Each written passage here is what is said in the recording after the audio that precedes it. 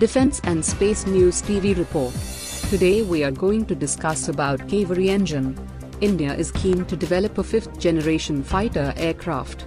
Many would say that it is an unrealistic expectation as India took decades to develop first indigenous fighter LCA Tejas, which is a single-engine, single-seat and multi-role fighter. And even for Tejas, India was not able to build its own engine, which is the main powerhouse for any fighter jet. The main hurdle in developing a fifth-generation fighter is the engine, which should be able to deliver the performance needed for an advanced aircraft. India has long been working on Kaveri engine project, and it was actually this engine that was supposed to be fitted in LCA Tejas. However, the Kaveri program failed to satisfy the necessary technical requirements or keep up with its envisaged timelines and was officially delinked from the Tejas program in September 2008.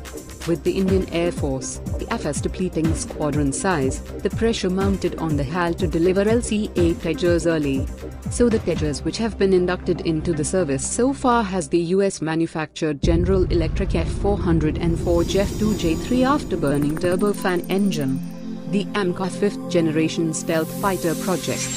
The Amca, Advanced Medium Combat Aircraft, is being developed by an aerospace industry team which consists of Aeronautical Development Agency as a design firm and is to be manufactured by Hindustan Aeronautics Limited, HAL. Amca would likely to be a single-seat, twin-engine, stealth supermaneuverable all-weather multi-role fighter aircraft. Amca should not be confused with a separate FGFA program, which is a co-venture between the Russians and HAL, so it is not an indigenous project. The FGFA project with Russia would be able to roll out fifth-generation aircraft by 2020. Amca is totally different since it will completely be made by India.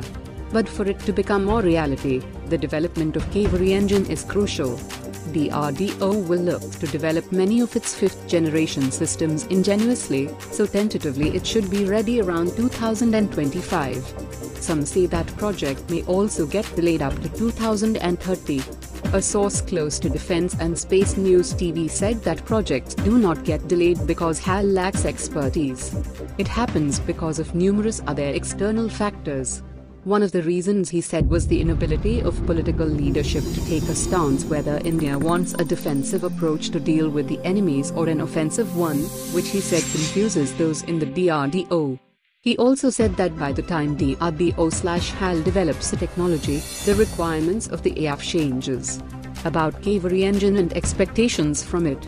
The GTRE GTX-35VS Kaveri is an afterburning turbofan project developed by the Gas Turbine Research Establishment, GTRA, a lab under the DRDO in Bangalore.